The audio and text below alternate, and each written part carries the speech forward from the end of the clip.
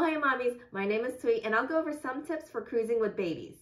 Remember that babies must be a minimum of 6 months to cruise, and these tips are good for those who have already picked out their cruise ship. Number 1, baby's luggage essentials. Have enough diapers and wipes.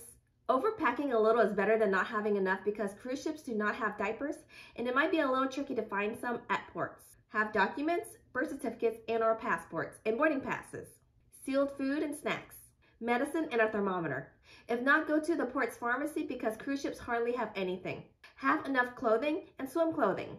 You can also go to my packing checklist for babies and toddlers. The link will be under the description below. Number 2, stroller. Have a good stroller that is easiest for you. Some mamas like the wagon, standard stroller, double stroller, or lightweight umbrella stroller. For our family, we like the lightweight umbrella stroller. Some ports like Grand Cayman, Belize, and Half Moon Cay uses tender boats. So it's also easy for us to fold and maneuver our umbrella stroller on the port's tender boats and buses while handling our baby, toddler, and beach bags at the same time. Also, bring your baby carrier or baby hip carrier if your baby prefers it. Wagons are only acceptable to use when getting on and off the ship. They're not allowed to use on the ship, so just keep that in mind. Number 3, sleeping arrangements. Know what your sleeping arrangements will be and pack according to that, even for nap times. We bed share with our baby, but if you co-sleep, request a pack and play crib from the cruise line by calling beforehand or letting your cruise steward know. They will introduce themselves as soon as they see you in the hallways or as soon as they see you step into the stateroom. These cribs are free, but may not be super comfortable.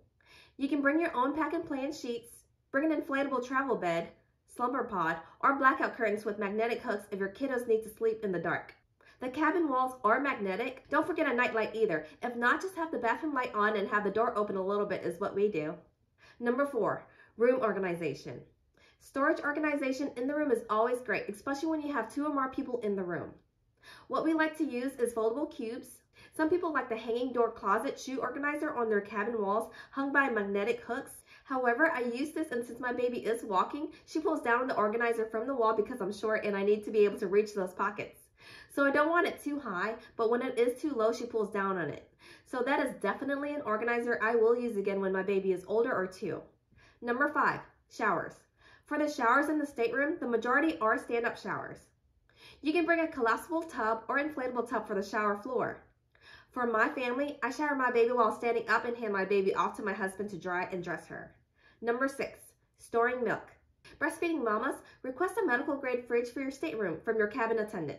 If one is not available, the guest services desk can store it in their medical grade fridge instead. For my daughter, I just left her milk in the fridge in the room. Also, if your babies are starting to eat, stock up on milk, yogurt, or fruits from the MDR main dining room breakfast or breakfast buffet. For the MDR breakfast, just let your waiter know that you want to take back some milk cartons, and I just leave ours in the fridge for the day and replenish after each breakfast.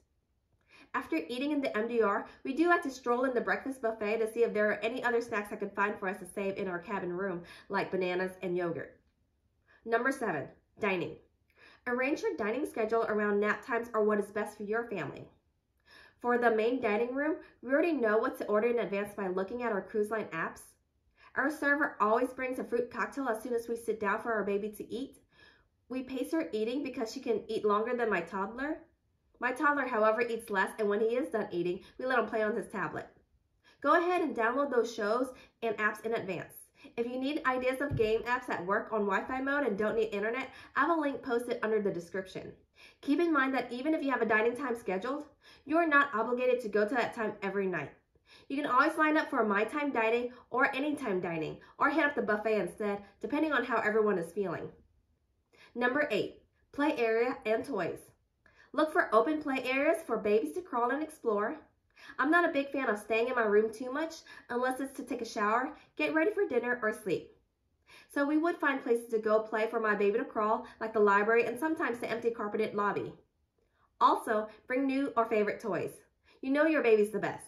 Toys are good to have when your baby is playing in your stateroom or waiting in line. Just about anywhere, toys are great. Number 9, taking it slow at baby's pace and also registering your baby at the baby nursery. The mindset that we had was we were not on vacation to relax, but on vacation to travel and explore instead. You will always be on the go and your schedule will be off and not as consistent. However, there were times when my husband and I needed mental breaks. So we just took turns handling one or both kiddos throughout the day.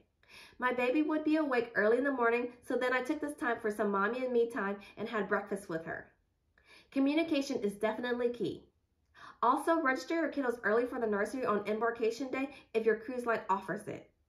Also, reserve your shows early online if you can. Number 10, pools and beaches.